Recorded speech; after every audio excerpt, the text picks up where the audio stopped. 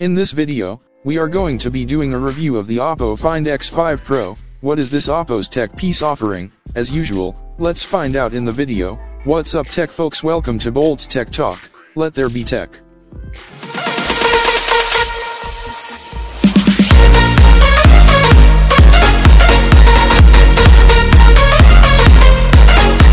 So, yes, Oppo hasn't made many significant changes to the Find X5 Pro's overall design, which is still somewhat divisive. However, there have been some clever adjustments made all throughout. So, yes, Oppo hasn't made many significant changes to the Find X5 Pro's overall design, which is still somewhat divisive. However, there have been some clever adjustments made all throughout. While the Find X5 Pro isn't in as significant of a leap forward as we've seen before, it still has one of the greatest screens in the industry, much like Oppo's previous Find X flagships have done. The specs are hard to argue with: a WQHD and LTPO AMOLED with a variable refresh rate from 1 to 120 Hz and HDR support. It is at the larger end of Android flagships at 6.7 inches. Due to the size of the Find X5 Pro, Oppo was able to include a large 5000 mAh battery. However, given the high-end specifications it has, the phone might use that up more quickly than you might expect, so a daily charge is still required.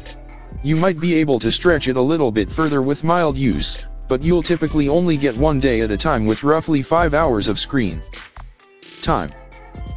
The Qualcomm Snapdragon 8 Gen 1 chipset, the company's most recent flagship, is the main source of power for the Find X5 Pro.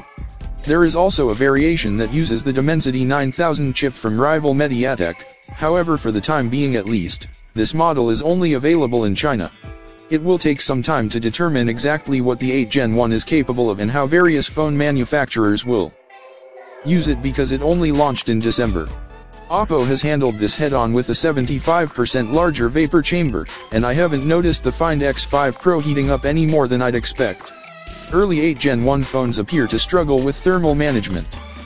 Currently available in the UK, Europe, and Asia, the Find X5 Pro won't be released in the US because Oppo phones never do. For more information on where to get the phone, see our roundup of the top Find X5 Pro offers.